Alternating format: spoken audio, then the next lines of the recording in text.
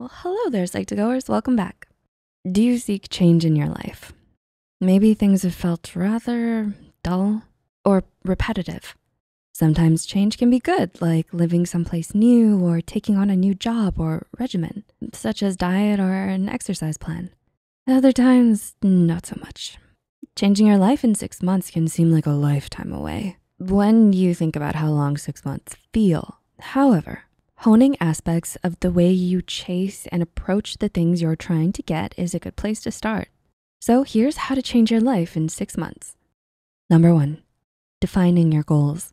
Have you ever written down the goals you want to achieve? This may sound like a very obvious first step, but in a study conducted by Mark Murphy, it has been shown by neuroscientists that by writing down your own goals, you become more easily capable of visualizing them, and thus more likely to retain and remember why you're doing something.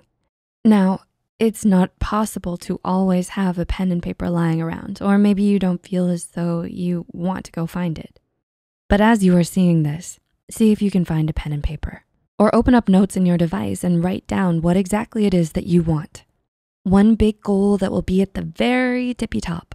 This goal should be the biggest thing that sticks out in your mind, the reason you clicked on this video.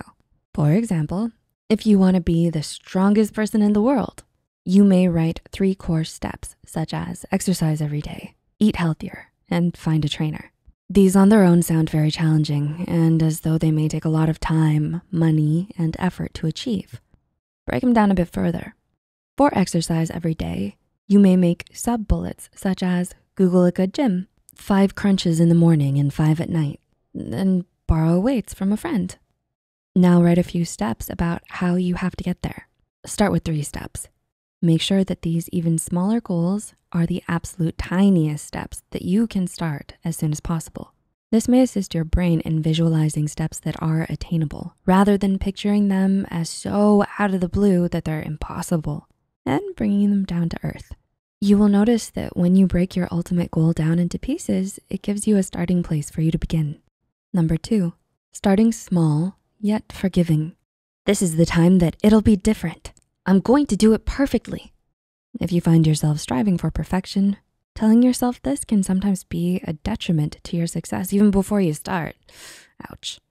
If you've ever started a New Year's resolution before or known someone who has, burnout or fatigue can be unforgiving, leaving you to feel as though if you fall through with your promise, then the entire thing is ruined.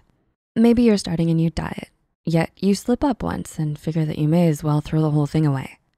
Sticking to a plan doesn't mean doing the plan perfectly each time. Knowing your own limits and what you're likely and not likely to do can help you decide for yourself. Let's say that you wanna wake up early.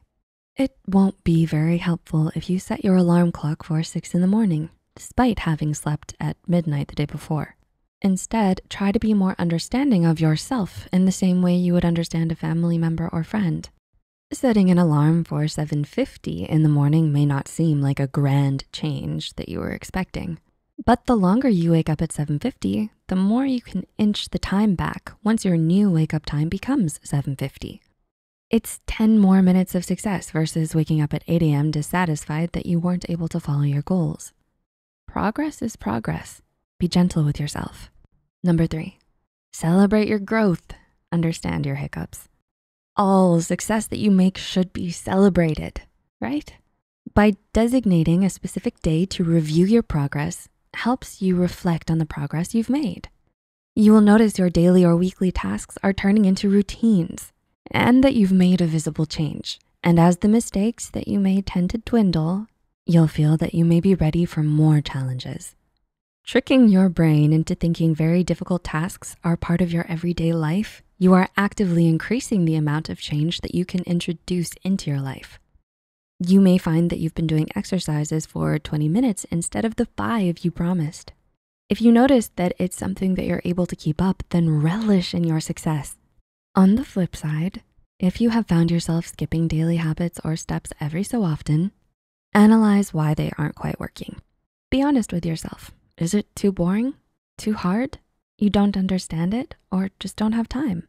The answers will help you to adjust these goals to make them fit better for you.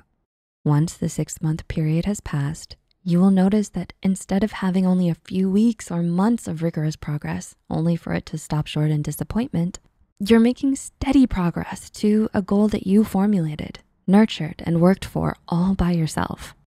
What are some of your goals that you're going to be working towards over the next 6 months? Feel free to leave a comment down below with your thoughts, experiences, or suggestions. If you found this video helpful, be sure to hit the like button and share it with others who need to hear this.